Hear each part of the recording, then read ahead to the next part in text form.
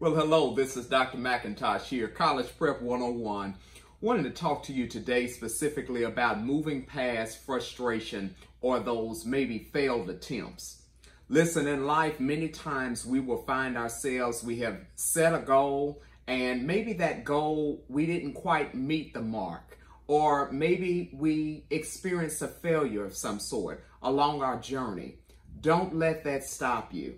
Many times that we make mistakes, there may be just, a lesson that is to be learned, and that we may not always understand right at the moment why we didn't maybe meet the mark or why we didn't necessarily get that passing score.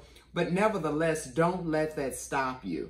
All I can say is this: over the course of my years of being in high school, college, graduate school, I've had many opportunities where, I've had some experiences that were very unfavorable.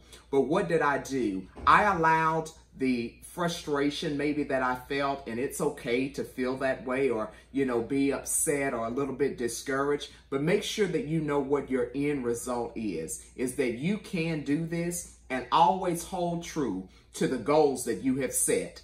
Of course, we may not make 100% or an A on every test, but don't let that stop you. Go back to the drawing board, re-strategize, ensure that within you, you remember that I believe in myself. You have others that I hope that are also believing in you, and together, do not give up. Simply re-strategize, make a new plan, begin studying again, go at it even harder, and I can guarantee that if you hold on to the values and believe in yourself and consistently keep trying, you will get there.